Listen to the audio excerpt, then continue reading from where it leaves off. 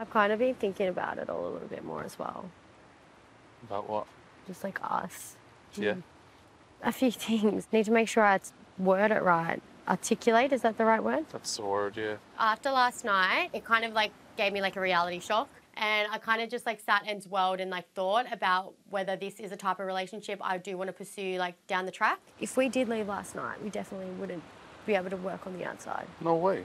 Not at all. And I was honest with you, I told you that. Yeah, exactly. Because we're 2 weeks in and how are we going to make it work between Gold Coast and Tasmania? Impossible. I would happily make the move to the Gold Coast, but like you're just so shut off to Tassie or I don't know, it just feels like you're shut off to... What I'm saying is I'm not moving my whole life for someone I've known for 2 weeks.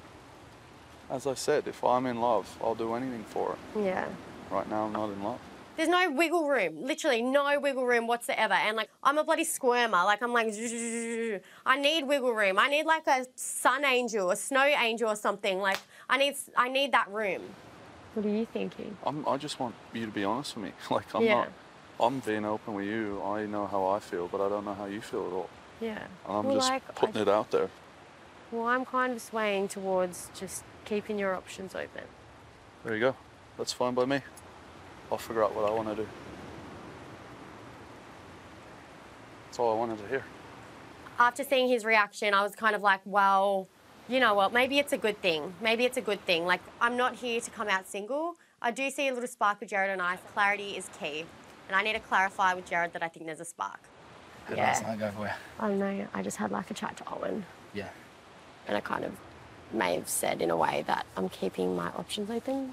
I think the way he took it has really grounded my feelings a lot more. Yeah. Like, I was kind of like, I don't know.